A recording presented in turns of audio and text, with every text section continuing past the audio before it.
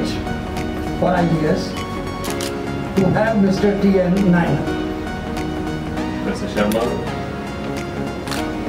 distinguished faculty and friends. One paper was called Modern Economic Development, which basically focused on the global change from the Industrial Revolution onwards. And the paper on the Indian economy was called Indian Economic Problems. So the subtext that you heard was, the world developed, India had problems. Now, if you look at it today, of course we still have problems, and the world has developed. But for the last 15 to 20 years, India has been, by and large, a good news story. The message from your skit, which I found interesting,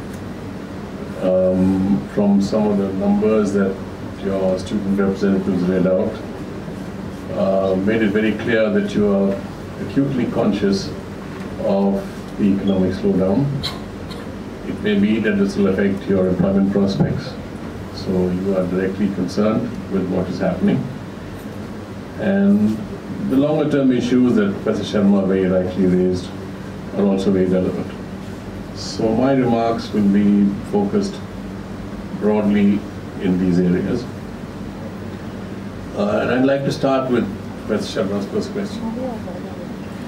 Will India ever be a developed economy? We were last year a $2.7 trillion system. The Prime Minister has put a target of reaching 5 trillion by 2024. I think that's too ambitious. But let me say that even if we double our GDP, per capita GDP, not GDP, GDP would have to go even faster. If we were to double our current per capita income from $2,000 to $4,000 in a decade, which is more than what we've done in the last decade, our per capita income would still be only where Sri Lanka is today.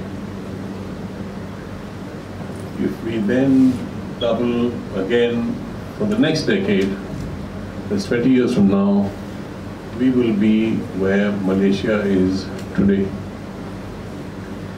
So you can see how much time and effort will be required to be where other countries already are. And if we want to reach the global average per capita income, that will take even longer. So not a question of being a developed economy at $30, $40, $50,000 per capita income, but simply reaching the global average, which is about $11,000, will take you maybe a quarter century. That's roughly where Brazil or countries like that are now. So this is a very long journey. And today we are among the large economies of the world. If you take the 40 largest economies out of 180 countries in the world, you take the 40 largest economies. These 40 economies account for more than 90% of global GDP.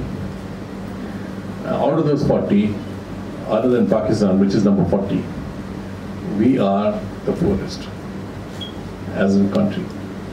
So while it is right to celebrate our successes over the last 20-25 years, which have created enormous opportunities for the people of your generation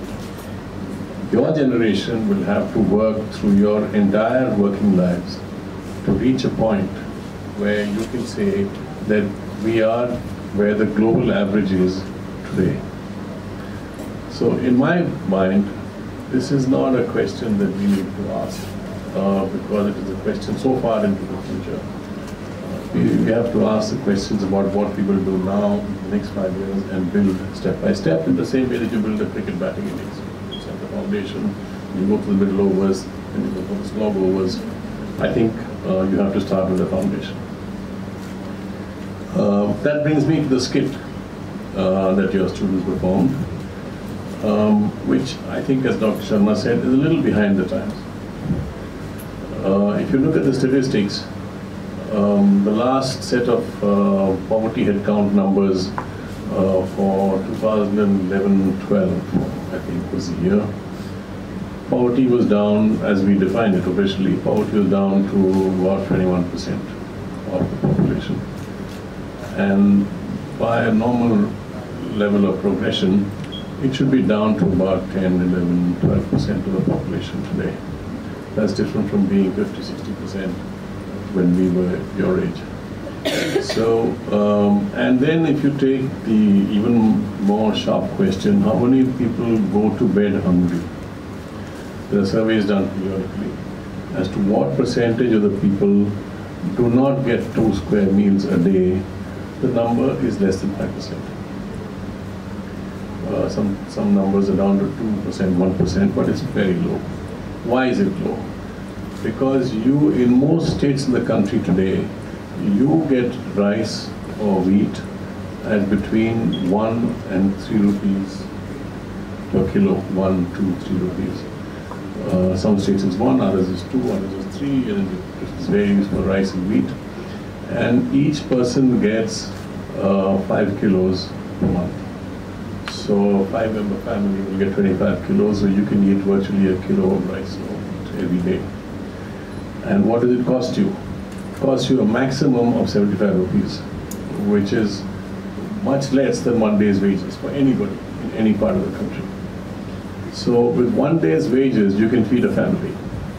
So because of the right to food, because of the public distribution program, and because of the food subsidy systems that have been put down across the country, you don't have the kind of hunger that we used to have before. So I would say that that particular skit is, as Dr. Sharma said, a little behind the times. But then there are more challenging questions that face us. Let me deal with the second question that Dr. Sharma posed, which is, will the structure of the Indian economy and society change? Nobody from a business school goes into manufacturing, as far as I know. Most of them go into marketing or financial services or consulting. So you are part of a service economy. But something like 40% of India's working population still works in agriculture.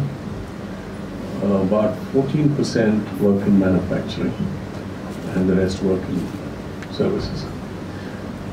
Now, the Make in India program, like the new manufacturing policy that was there before, has set the target of reaching some numbers.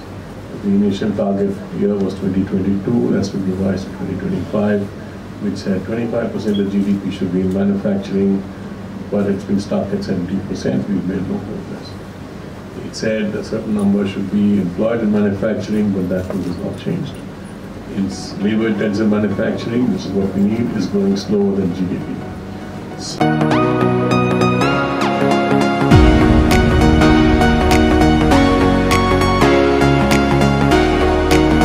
Coming future, as we can see that Chennai is having a water crisis.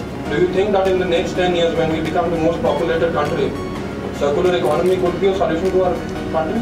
The mining scandals that took place on the corner of border of Andhra Pradesh and Karnataka, and these mining barons who dethroned the chief minister,